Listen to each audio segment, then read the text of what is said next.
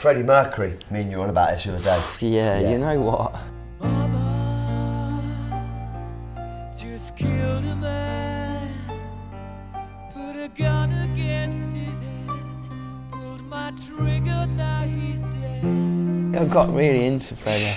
I know that I didn't care. I always appreciated it. Documentary, it's killed you. Appreciated Freddie, right? But now, I suppose it's like I suppose doing what happened to us, right? We sort of like play these, huge gigs, and when you're on that stage and there's that many people, you realise it's hard. It's not easy to capture. It's not easy to get everyone there, and I've never seen anything like, other than Tom, that can do that. You know what I mean? Freddie's got to be. Freddie Mercury's incredible. It's so good. I mean, like his vocal is just a powerhouse. You know what I mean? Vocalist.